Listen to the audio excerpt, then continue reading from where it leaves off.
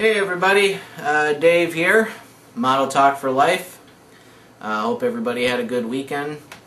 Getting kind of late. I just thought I'd touch up on a few things that has happened since the last video. Last I was working on was my Eiffel Tower, the Match-A-Texture kit, and come to find out actually that was a little more difficult than I anticipated. Definitely, and at the time I thought that the Eiffel Tower was definitely not a beginner kit. There's a lot of angles. Pretty much the whole Eiffel Tower is angles. So one thing you learn when you start building with matchsticks is that, of course, you know, if you got to put matchsticks together, when you glue end to end, you know, that's not difficult. But once you start getting into all your angles and then cutting the matchsticks at certain angles, that can get a little bit challenging. And pretty much the whole Eiffel Tower is that way. So I ended up, try to make a long story short, I ended up looking at another kit, which is another Match-A-Texture kit, but it's called the Country House.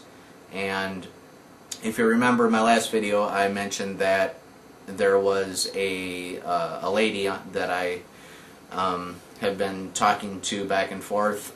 She's into Match-A-Texture. She's been doing it for a long time, and she's given me a few pointers. Well, she's actually building the Country House currently, and I thought I'd check it out online, and I figured, well, you know, this might be one that I'm really, you know, I found it kind of intriguing. So I said, well, you know, maybe the Country House might be the right way to start out, because, you know, when it comes with the walls and you got the windows and everything.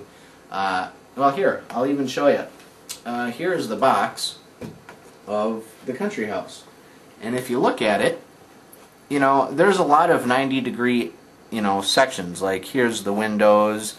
You have this up here, and you have, you know, the whole, you know, so if you look at certain sections here, you know, you can gradually get into angles, like in here, you know, you know, and you can take your time as to which section you work on, and what angles you get into.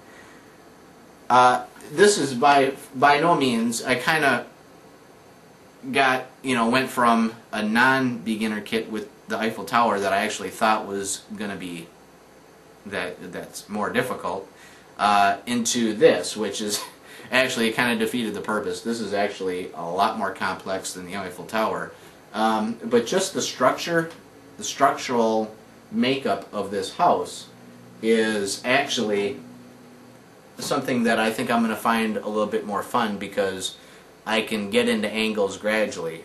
Well, that's what I thought, and maybe that's true in certain sections of this house, but on the second page of the instructions, there's a lot of angles. And, you know, I just got to the point where I just said, screw it, I'm just going to build it and fumble through the angle parts, and, you know, get, you know, trial and error pretty much, you know, until I get it finished.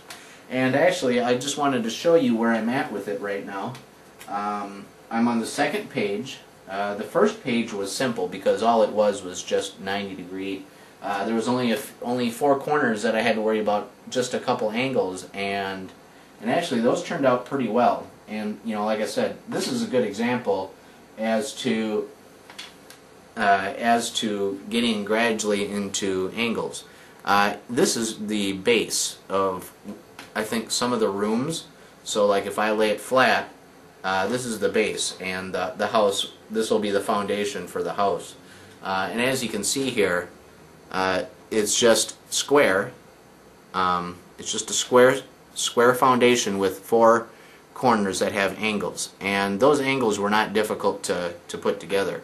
And this is kind of what I meant by, as opposed to the Eiffel Tower doesn't have any type of, you know, gradually getting into it. This is. So, you know, in a way, this is was a little bit easier. Now, if you look at the second page that I'm on, that is definitely the opposite. Much more complex. And I'll show you that here.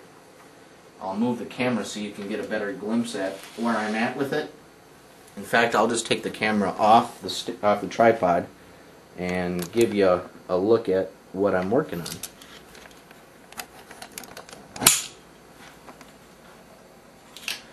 So as you can see, that is the wall that I'm working on currently. And this wall kind of, I don't want to say the word stucco because that wouldn't be right, but the pattern, as you can see here in the box, you can see, whoops, sorry about the glare there. If you look at the house, you can see the walls are all made up of random different angles, and you know, kind of that way throughout the whole entire walls there, except when you get to the roof, or the roof and the roof and stuff, it's a little bit more straighter. But yeah, if you look at the wall I'm working on, this is definitely challenging my angle ability, and so far I'm doing okay. You know, it's not that hard. It's just you got to have a lot of patience with this because this is really small. I mean, you can tell just by looking at my hand here the scale of how small this thing is. And all these little matchsticks you got to cut out and cut the angles, and yeah, it's not easy, but it is a challenge, and it's fun. Like I said, though, it's very time consuming. So that's where I'm at so far on the country house. Not very far, but I'm gradually getting into it. And that's where I'm at. So, that is my game plan here, is that I am going to, instead of working on one kit, being that I'm into this match detector thing now, what I'm going to do is I'm going to spend a week on and a week off as far as working on this and Star Trek. So what I am going to do is I'm going to focus my time and my attention 1 week on match detector and 1 week off, and then go back to working on Star Trek and do updates as far as that goes. Hold on, my cat's jumping. Get now.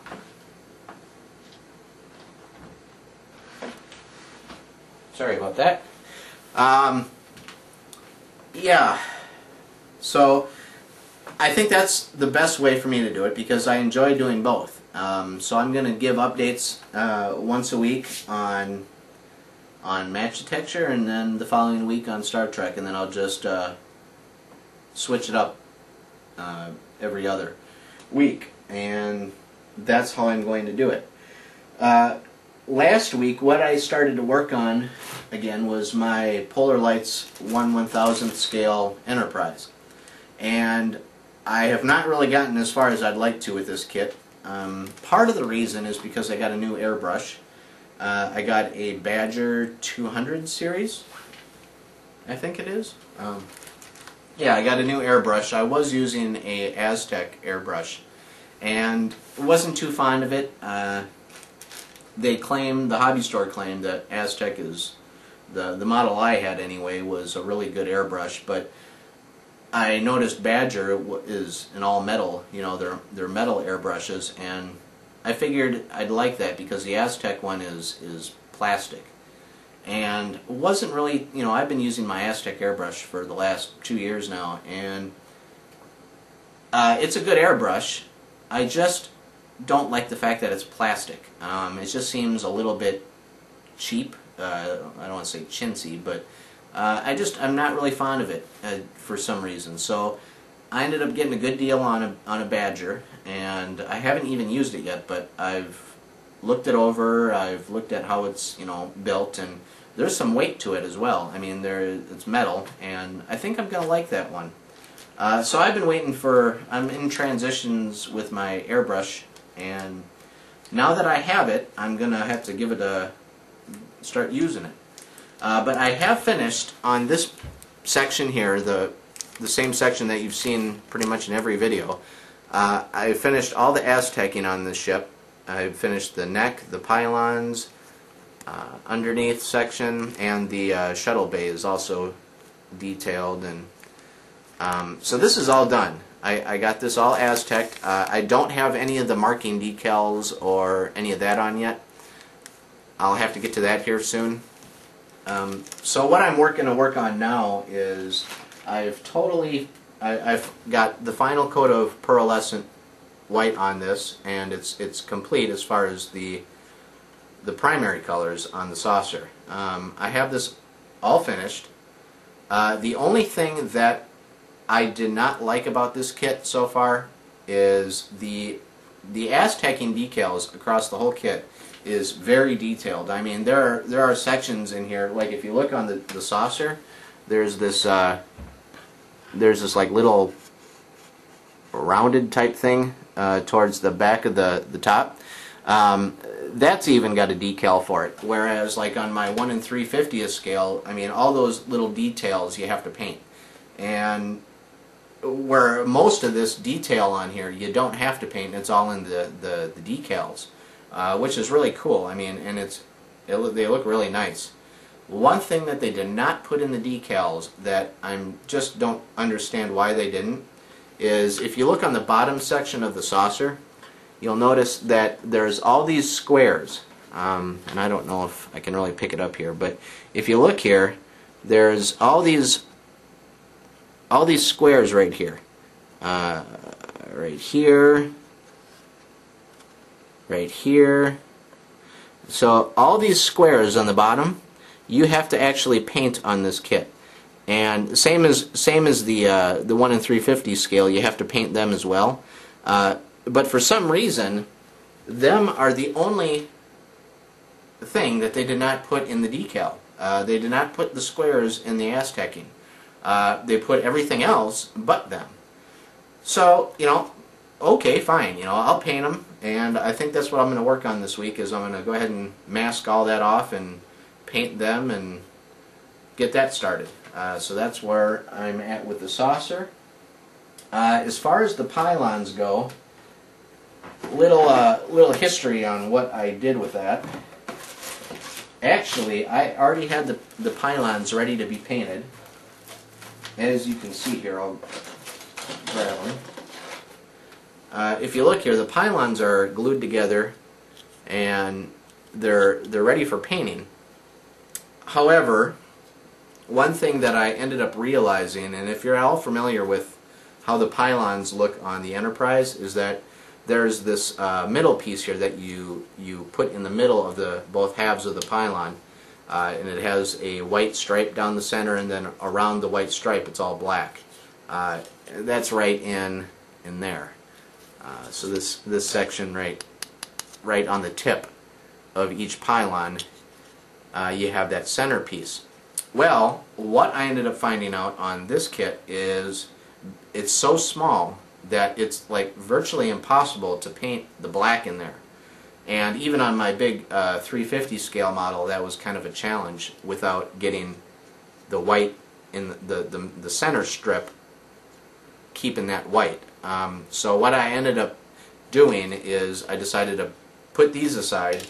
I went ahead and I reordered, because I glued these closed already. So what I ended up doing is going through round 2 polar lights, and I got myself a new section of pylons. So what I'm going to do is I ordered these, and I also ordered 2 new center pieces here. So what I'm going to do this time, and I wish I would have done this to begin with, is I'm going to go ahead and paint these first. Paint these black and white, and once I get these final painted, I'm going to go ahead and attach these to the pylon and mask these off, and then go ahead and paint the pylons and move forward. Pretty much what I'm saying is I should have painted these small pieces first and then glued it together, which I didn't do it in that order. So that's what I'm going to do different this time, and I'll probably go ahead and start going through and painting the pylons also this week. So that's where I'm at with my Enterprise. I also have the Enterprise B, if you do remember a while back that I started. I just don't have the time right now to work on that, but that's actually my next big ship that I was my primary model that I was going to build. This little Enterprise was actually just one to tinker around with and have fun with the decals and stuff, but well, this is actually turning into a big project too. So I'm just going to work on these two, the Match-A-Texture and my Enterprise, and so this week we'll be focused on the Enterprise. So that's kind of where I'm at. This is an update, pretty much just to let you know where I'm at and where how I'm gonna move forward. So also, I do have one question, one final note that I want to leave off on is when I'm painting. I have a room down in my basement that I have set up where I do my aerosol painting, not my airbrushing, but just spray painting.